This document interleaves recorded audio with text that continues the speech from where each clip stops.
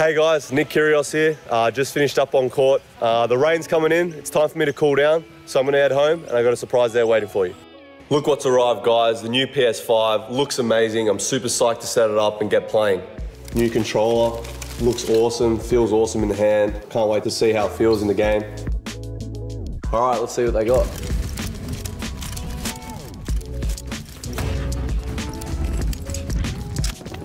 Domination.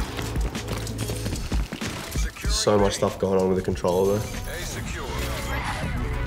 Oh wow, okay, they're good, they're good, let's go. I started gaming when I was about 8 years old. I have an older brother and he was a massive gamer as well, and he would never let me ever play these games. He would make me just sit next to him and watch him play. And when I finally got the controller in my hand, Call of Duty was actually the first game I ever played. It's not one yet, keep it tight. Dude, these maps are insane, I love them. Ooh. Wow. Man, the graphics are insane. There you are. There you are. I feel like people would expect me to go through controllers like I go through tennis rackets, but I'm not going to break these new PS5 controllers, no chance. They're too valuable. No chance.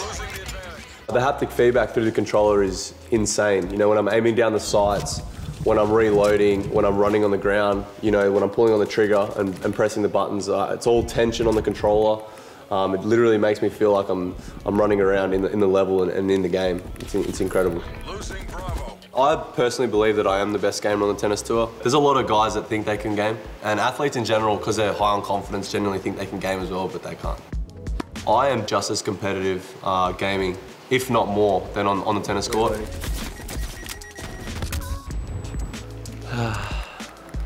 I will never be okay with losing. It does affect my mood a lot. Sometimes I need, 10, 15 minutes to take a breath and just, recalibrate everything and go again.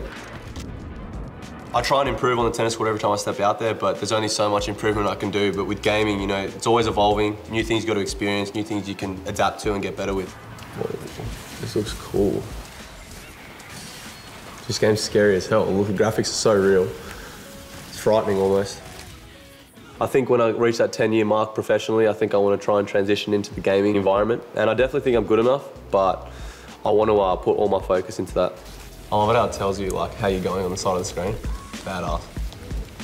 I haven't played a game like this in years, so, it's exciting. Wow, wow. So sick. It's like watching a movie.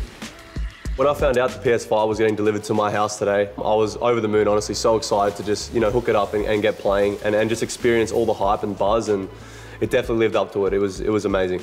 Guys, the PS5's got no limits. The graphics, the speed, the experience, the controller in my hand. I could feel the bullets coming out of the gun. I'm about to strap in for a big session. Cameras are off. I'll see you guys later. PlayStation